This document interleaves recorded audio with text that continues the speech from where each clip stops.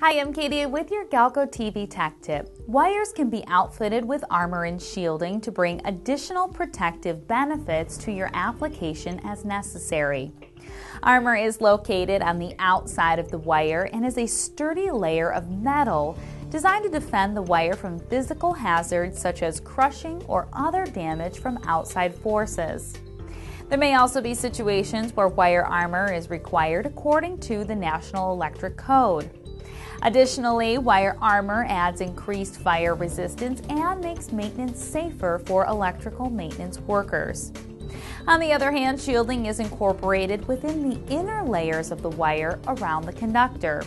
It works to minimize electromagnetic interference and prevents the wire from intercepting outside currents or signals that could damage its productivity.